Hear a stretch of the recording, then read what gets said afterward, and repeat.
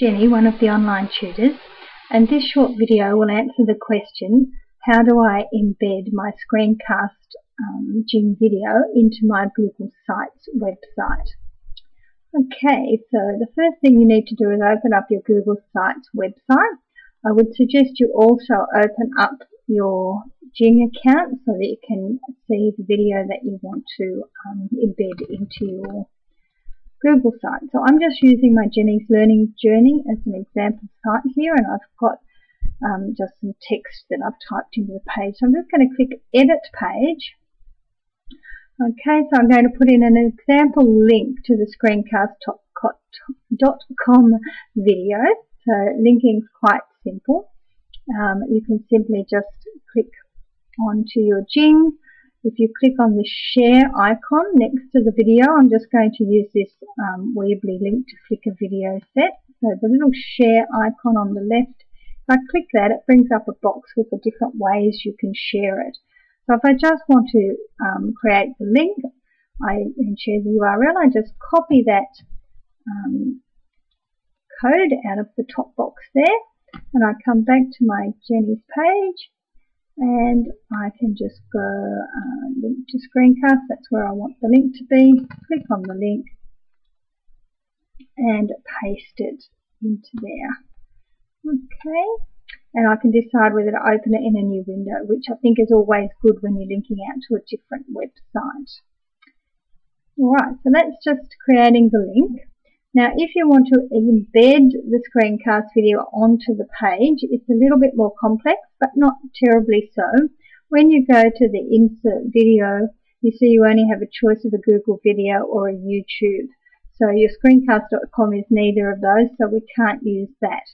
Alright, so what we're going to do is go back to the Jing video, and you'll see the third box down says embed on your page, the HTML code that you can put into the website or blog. So you just select that so that it's all blue. Again, you copy it. I come back to my Google site. Now in this case, I can't just select it and create a link. What I need to do is go into the HTML code for it. So I click on the little icon, which is the last one. That's the pencil with the Edit HTML source. Click on that and it will open up the HTML. So just underneath that, I've just done an enter to come down to the next line. All I'm going to do is paste in that code that I copied. It doesn't matter what it says, I just paste it in. However, because I've done this before, I know that this video is too big for my page. But what I'm going to do in this example is to just show you how you can change that.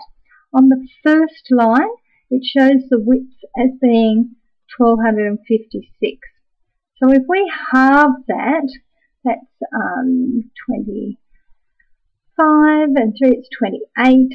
628 is half of 1256.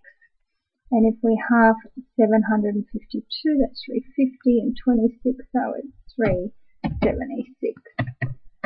Okay, so on the first line, all I did was change them, and I've just kept them in the same ratio. I've reduced it by 50%. But you'll also see, if you look down to the bottom, it doesn't matter, the rest of this code won't mean anything, but right on this second last line, it also has a height and a width. So we need to change those as well to the same as above. So 376 for the height, and the width was 628. So it doesn't matter what the rest of it is, that's all we're interested in, the height and the width, and we click Update. Now you'll see it puts a Google gadget onto your screen, and doesn't really show it, but once you click Save, it will then display your embedded video. Okay, it just takes a few minutes, and then you can click on it and play it.